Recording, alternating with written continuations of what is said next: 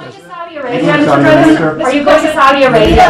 Elon Musk has said that he has a super bad feeling about the U.S. economy. He's laying off 10%. What do you say to Elon Musk about his feeling about the economy? Jamie Dimon has said similar things. Well, let me tell you, while Elon Musk is talking about that, Ford is increasing their investment overwhelmingly. I think Ford is increasing the investment in building new electric vehicles, 6,000 new employees, union employees, I might add, in the Midwest.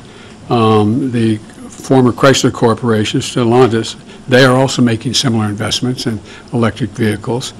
Intel is adding 20,000 new jobs for making computer chips. You know, lots of luck on this trip to the moon. I mean, you know.